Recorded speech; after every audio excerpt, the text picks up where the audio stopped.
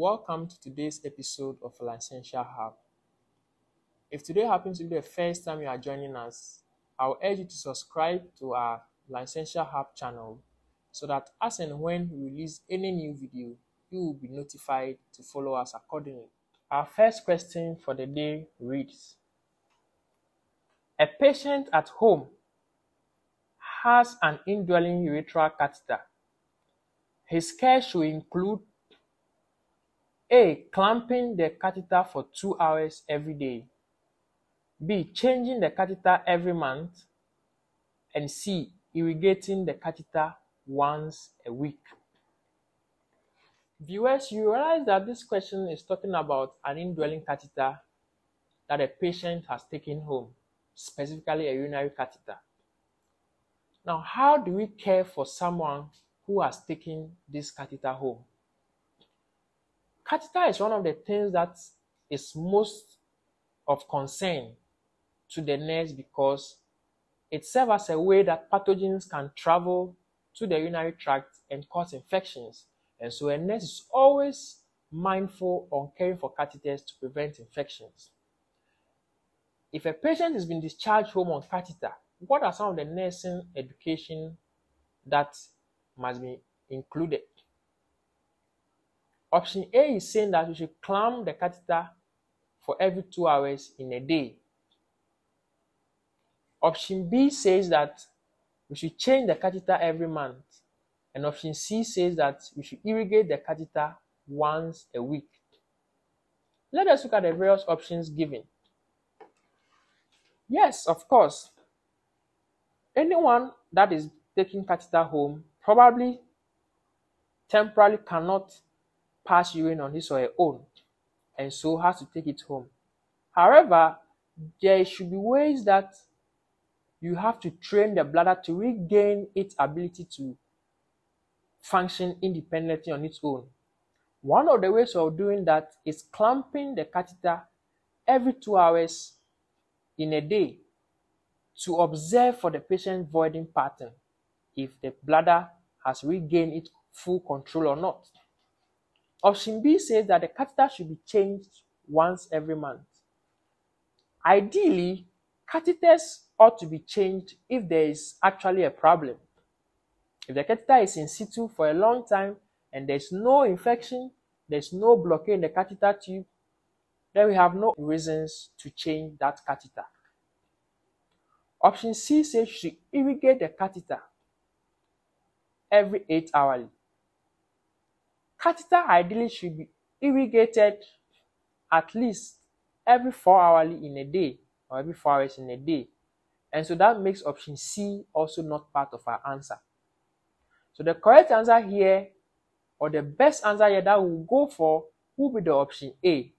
So looking at the question on the screen again, you realize that clamping the catheter for 2 hours every day will be included in the care for this patient, as clamping this catheter will help the patient's bladder regain its strength so that we can be able to remove the catheter fully so that the patient can now void without the help of a catheter, making option A our correct answer.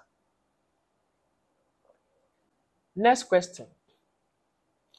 The major test used to determine whether a person has been infected with tuberculosis is termed dash test. A. Mantoux. B. Koch's. And C. Brudzinski's. What is TB in the first place?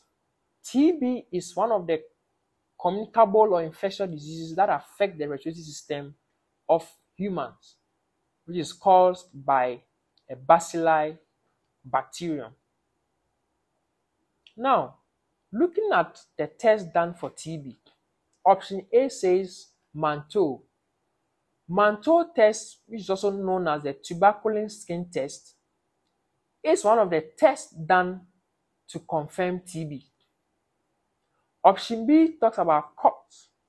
Koch was just a scientist who brought about ways that you can bring or ways that you can confirm TB. And so Koch has nothing to do in our answer. Option C, Brzezinski sign. This sign, or Brzezinski, is seen in meningitis, where the stiffening of the neck causes both the hip and the legs to be flexed when the neck is stimulated. That is Brzezinski sign, which is seen in meningitis. And so per this explanation, our correct answer will be the Manteau test, as the test that will be done to confirm TB, as the question 6 to ask us. So our correct answer is the option A, Manteau. Manteau can also be known as the tuberculin skin test. And so if you see it being changed in the MCQs, it just means the same thing. Our next question. A patient with nephrotic syndrome is having hyperlipidemia. During your clinical teaching to a group of nursing students, you explained hyperlipidemia to be caused by low level in A, albumin, B, glucose, C, sodium.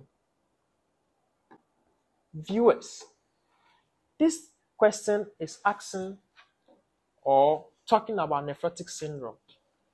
Nephrotic syndrome is one of the disorders of the kidneys that is characterized by 4 main cardinal points or symptoms. 1, hypoalbuminemia. 2, proteinuria. 3, hyperlipidemia. And 4, generalized edema, which is also called analsalca. Now, in understanding the pathophysiology of nephrotic syndrome is very key in answering such questions. Why is there hyperlipidemia? Let us delve quickly into the pathophysiology briefly.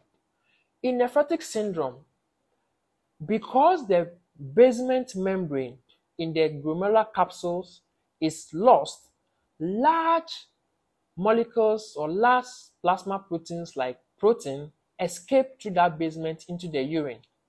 That's why we have proteinuria.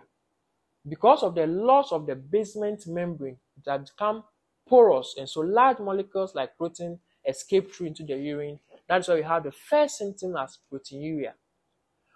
Now, as protein is being lost in the urine, albumin is also protein in nature. So the more protein is being lost in the urine, you are going to hypo of albumin. That's why we have hypoalbuminemia as one of the manifestations of nephrotic syndrome. Now, as there is hypoalbuminemia happening,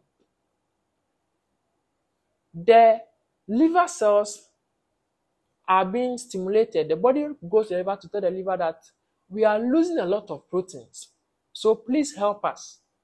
And so in response to that, the liver cells release something we call the lipoproteins. And so these lipoproteins are carriers of protein. So from the name lipo, they are lipids in nature.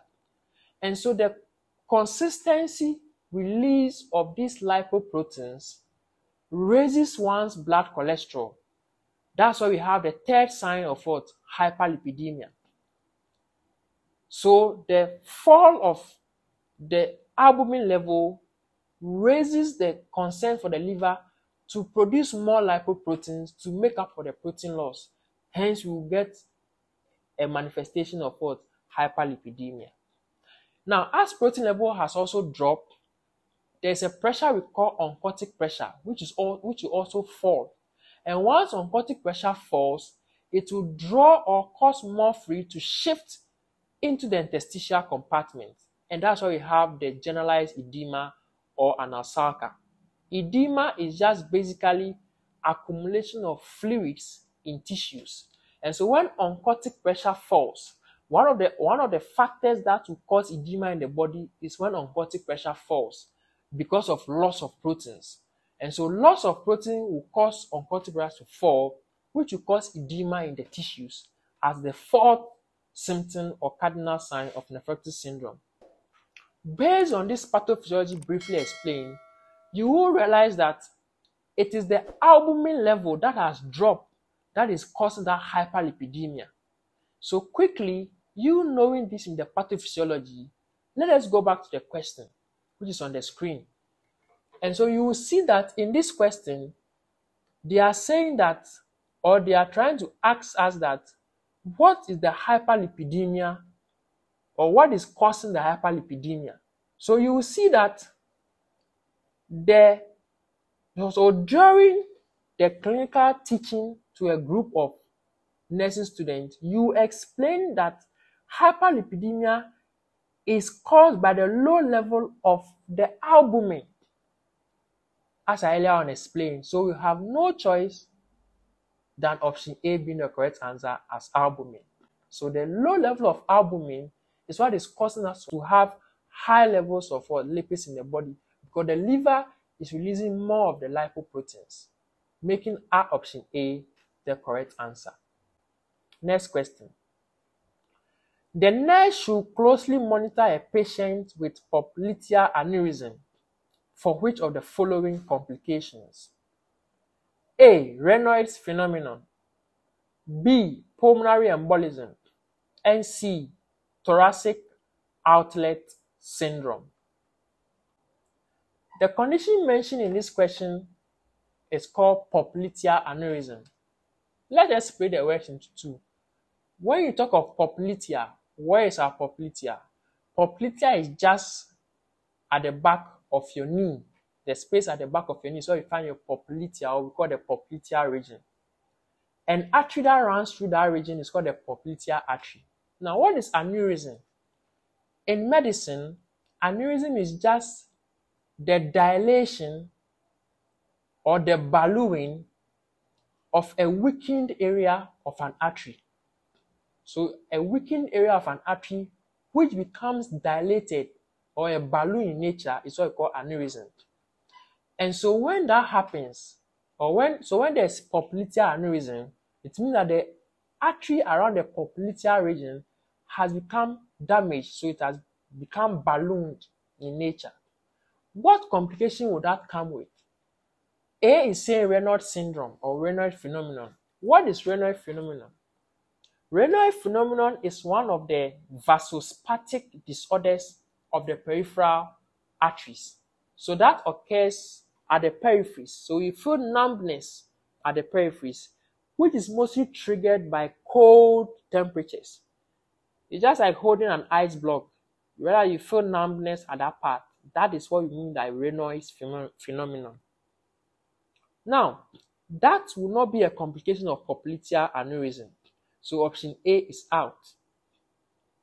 Option B, pulmonary embolism. Yes, pulmonary embolism is a relevant complication of popliteal aneurysm, because when there's aneurysm, blood flowing through the artery will be slowed down because it cannot flow with that force again. And when blood flowing slows down, the chances of clot formation is also high. And so when that clot forms, it can travel to any part of the body, even the lungs. And when it happens in the lungs, that's what we call pulmonary embolism.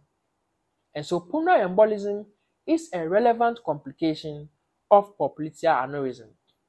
Option C, thoracic outlet syndrome. This is a condition in which there is a compression of the nerves and blood vessels around the thoracic region of the chest. And that has nothing to do with what? Popliteal aneurysm.